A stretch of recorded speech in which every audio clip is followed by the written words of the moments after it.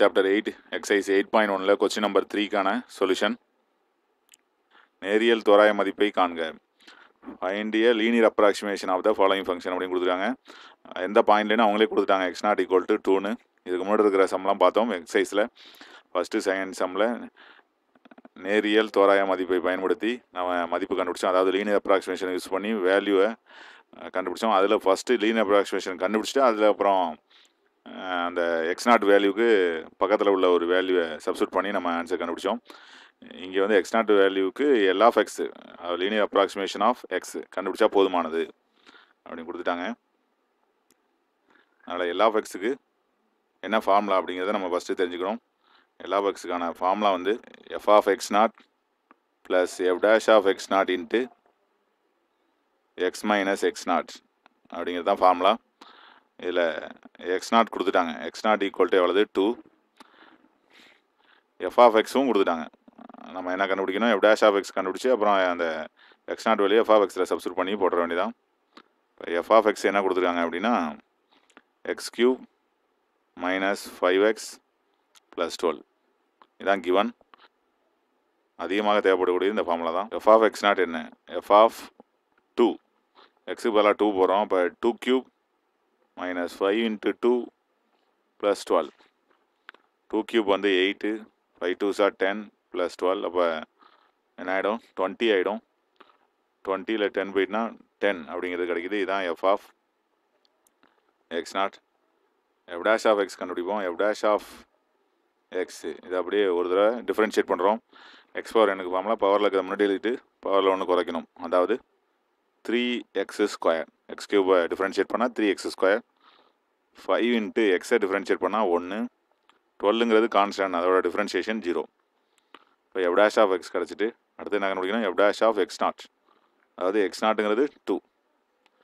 x0க்கு பதிலாக 2 போடுறோம். f dash of 2 அப்படிங்கிறது எவ்வளவு 3 இன்ட்டு மைனஸ் 5. 3 இன்ட்டு எவ்வளோ வரும் 4 மைனஸ் 5. 3 4s are 12. 12 மைனஸ் 5 எவ்வளோதுன்னா 7 கிடைக்குது. இதான் f dash of x0 அல்லது f dash of 2. L of xக்கான ஃபார்முலாவில் இதை சப்ஸ்டியூட் பண்ணிடும். L of x ஃபார்முலா என்னென்னா f of x0 ப்ளஸ்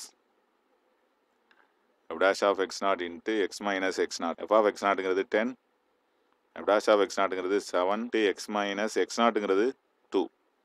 7 உள்ளார மல்டிப்ளை பண்ணுவோம்.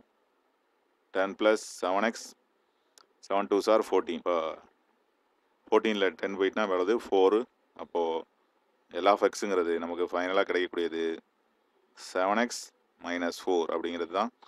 இதுதான் இந்த ஃபஸ்ட்டு பார்ட் அப்படிங்கிறதுக்கான answer. L of x equal to 7x minus 4. இந்த குறிப்பிட்ட புள்ளியில் இந்த வளைவரையில் 2ங்கிற இடத்துல f of xின் மதிப்புகளும் இந்த L of xின் மதிப்புகளும் ஏறக்குறைய சமமாக இருக்கும்.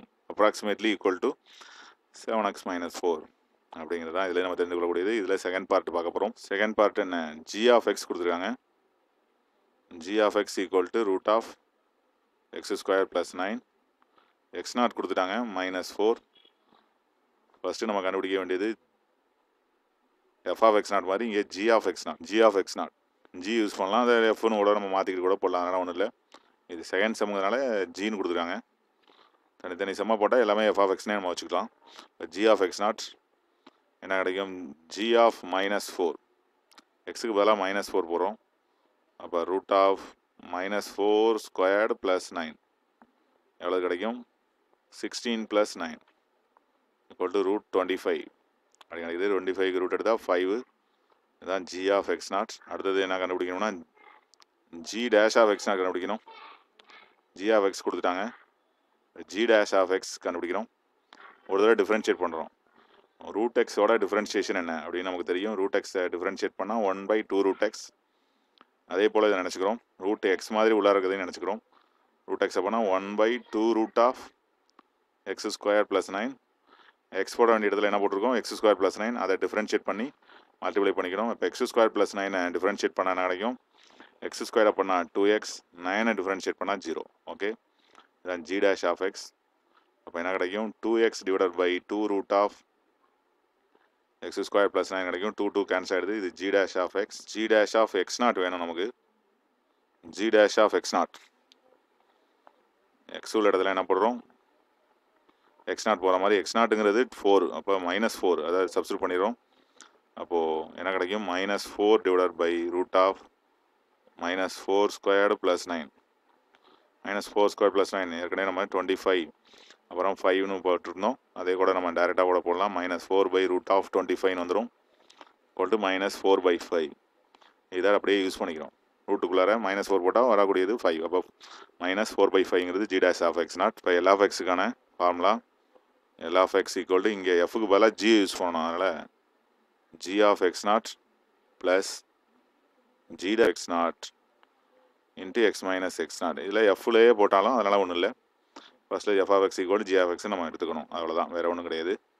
இப்போ G of X நாட்டுங்கிறது 5, G dash of X நாட்டுங்கிறது -4/5 into X minus X நாட்டுங்கிறது -4. அப்போ ஏற்கனவே மைனஸ் இருக்குது, அப்போ +4 ஆகிடும். -4/5 உள்ளார மல்டிப்ளை பண்ணுறோம். அப்போ என்ன கிடைக்கும் -x/5 -4 இன்ட்டு +4 -16/5 அப்படின்னு கிடைக்கும்.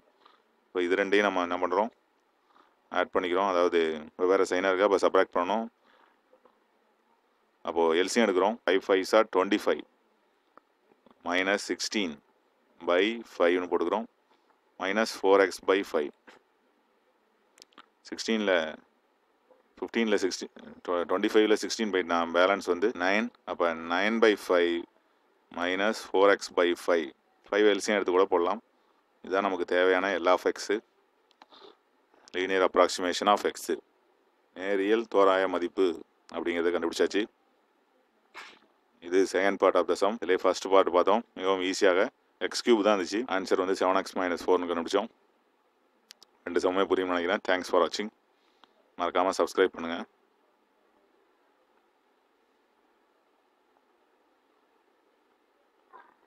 தேங்க்யூ.